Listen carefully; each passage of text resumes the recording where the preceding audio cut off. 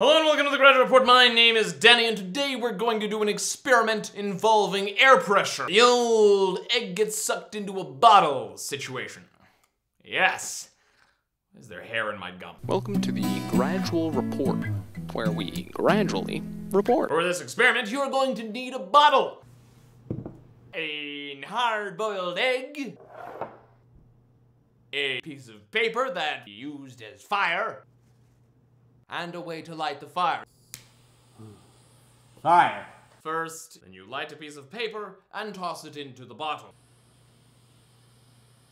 Fire on the paper superheats, ignitations the air inside the bottle. You put the egg on top of the bottle.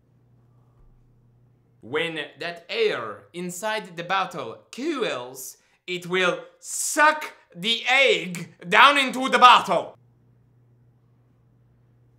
Woo! Egg gonna shoot down into the bottle, man, like a shotgun shells.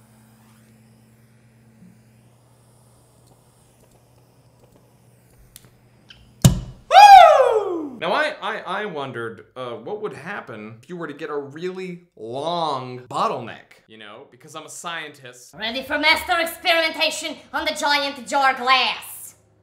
Okay, fires. Oh shit, she just fucking goes.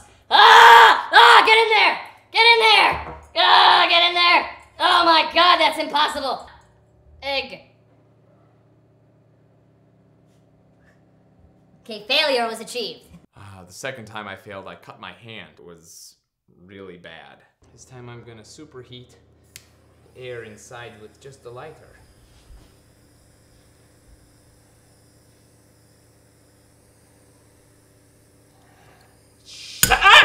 God damn! Okay, it's hot in there. We put the egg in. Probably suck it through now. Get in there, you fuck. Get in there.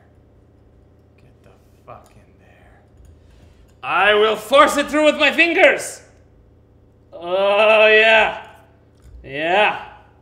And now the wire. How to get the egg through the glass.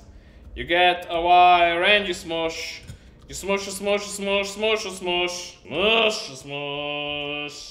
Final summation. Today we learned that no matter what happens, even if you fail the experiment completely, you can still force the egg down with a wire. And that, my friends, is a success in my book. It's not so much trying, it's more the not giving up and perseverance. I love you, my little lemon drops. Do join us on Friday when we do another fantastic experiment, because it's Science Week, yes! Oh yeah, and go to my Facebook and like me, because I like you very much.